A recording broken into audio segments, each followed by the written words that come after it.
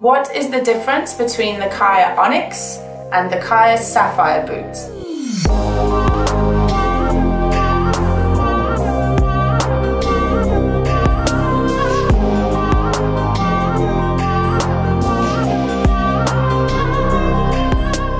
The main difference between the SAPPHIRE and the ONYX boot is the shell and how it's made and what it's made of.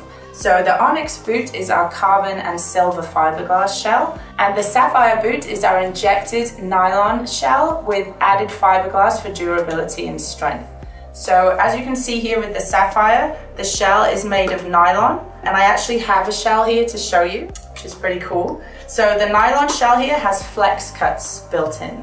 So it actually gives you more flex at the points that often can hurt when you get new skates, or the bits that people have, wider feet or narrower ankles, wider ankles. So we've built in flex cuts in these precise points. It conforms to the shape of your foot, and it will just feel really comfortable and give you flex exactly where you need it.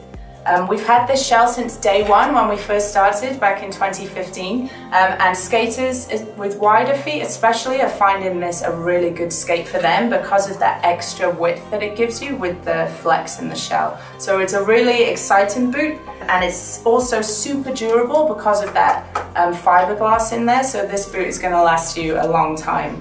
The main difference then is also aesthetics, as you can see.